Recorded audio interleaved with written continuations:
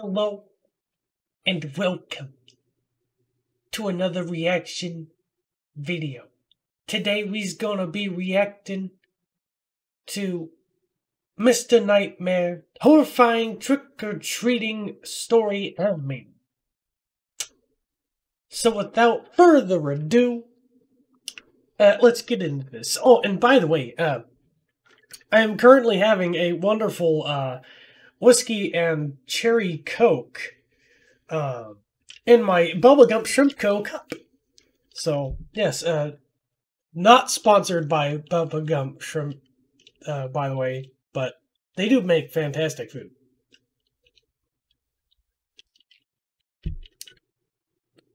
Anyway, 3, 2, 1. I almost fucked up. I almost fucked up. It was Halloween night of 2007, freshman year in high school, and I was with my friends, Ivan, Ryan, and Jesse.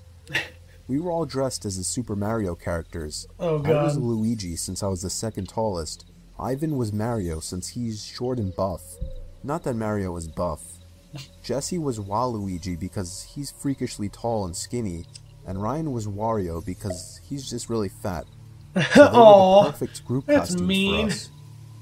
We live in a very non-congested suburban neighborhood with a decent amount of space in between houses. On Halloween, that's the worst thing ever. Less bang for your buck. Man. We were trick-or-treating for hours, way past dark, and eventually came the time when most trick-or-treaters were heading home. My feet started to hurt, and I had to constantly switch arms for holding the now 10-pound pillow sack of candy. But we planned on going until our bags were completely full. A lot of the houses by now weren't answering anymore. It was probably past their cutoff time for giving candy to trick-or-treaters. Approaching our next house, we saw a purple bucket on the stoop, which was the best feeling ever. I was the one to get close enough to realize it was empty, which was the worst feeling ever. I turned around when I heard a knock at the window of the house. We all looked at the window. Couldn't see anyone, but heard someone call out, "Wait." The door opened and an older man, late 40s, already balding, stepped outside. He told us to come inside so he can get us some more candy. I said we could just wait out here. He responded saying something along the lines of, "Nonsense, come on in, we'll get you your candy." Ivan stepped in and said, "It's alright. Come on, Dan, let's go." I told the guy to take care and apologized. He just stood there watching as we walked off, not saying anything. I felt bad, but at the same time, that guy seemed like a creeper, and I figured I just dodged a bullet not going in there. If the story ended there, it wouldn't be scary, so of course it didn't end there. We skipped a few of the guy's neighboring houses just to get further away, and continued on with our business. We were walking down close to the nature preserve now, so there weren't many houses around us. At this point, we were now walking back closer to Jesse's house. I noticed Ryan had stopped walking, and I turned around to see what's up. He said he heard someone moving from behind the trees in the preserve. Now, this was before everyone's phones had flashlights, so we couldn't just go searching in the woods for someone. Besides, we were just telling Ryan that it must have been a raccoon or something. You may think this is a bit of a cliche, but when things like this happen in real life, you always assume the more logical possibility. It's just natural. Why would we assume we were being followed? I had to put my arm around Ryan's shoulder and nudge him forward. A little ways down the street, me and Ivan picked up on the sound as well. When we all stopped, the sounds of the footsteps from beyond the trees stopped as well.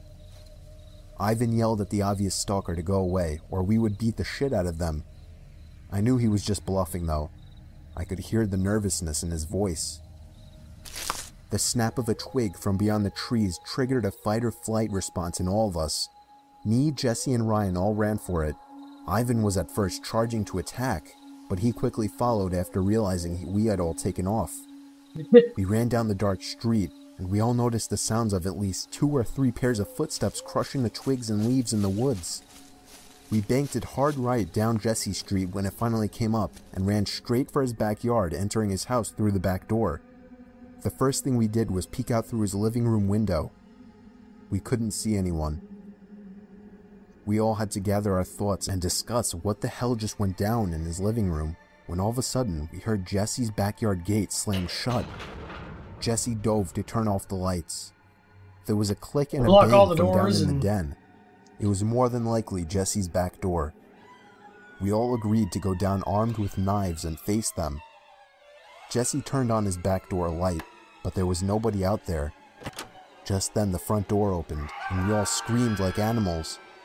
Jesse's mom and sisters came rushing downstairs. They had just gotten home from their friend's little house party. We all rested assured knowing it was just them. Jesse explained what happened, but made it seem a lot less dramatic. Me and Ivan went home after that and called it a night. At 12:30 a.m., I got a disturbing text message. It was from Jesse. It said, "It wasn't my mom." I texted back saying, "What?" He responded back quickly, saying, "It wasn't my mom in the backyard." My fingers slammed the buttons on my phone, responding back, "What do you mean?" There was a long pause before he finally told me that his mom and sisters said they never went in the backyard. I told him to immediately check the backyard from his upper deck. He had already done just that.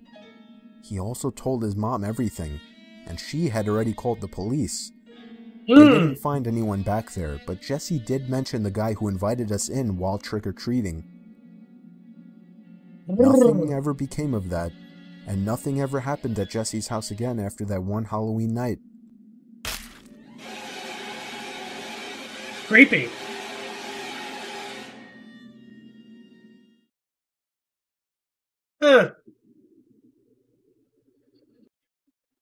Yeah, see, they were smart. They didn't go in, they didn't listen to the guy's trick, so good for them. But yeah, that is kind of creepy that you heard rustling in the backyard, but yeah, it wasn't your sister and your mom.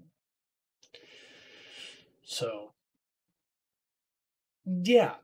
So what was the lesson that we learned today, folks? Do what they did, and don't go into creepy people's houses, and go straight home.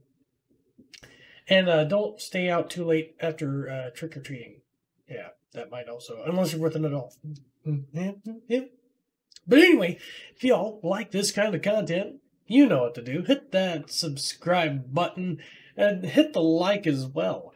And if you've had a creepy trick-or-treat encounter, go ahead and leave a comment down below. And if you want to be super special, and you want to also support the channel besides subscribing, go ahead and check out our YouTube membership and our Patreon, where we will, at the end of each and every one of our videos, if you are a part of those, you get a special thank you at the end of every one of our videos. And don't forget to hit that bell icon so you'll always be notified when Jordan and I upload. And until next time,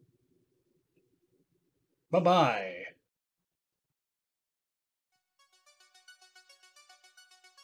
Hello, and welcome back to the channel. Today, we're going to be doing a reaction. Oh, wow, I can't hear myself.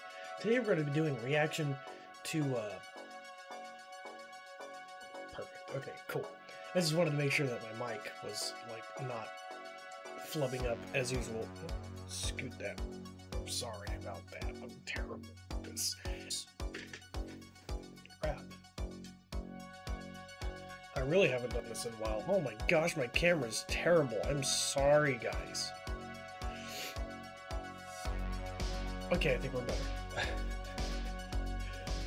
Jordan's gonna, like, flay me for this.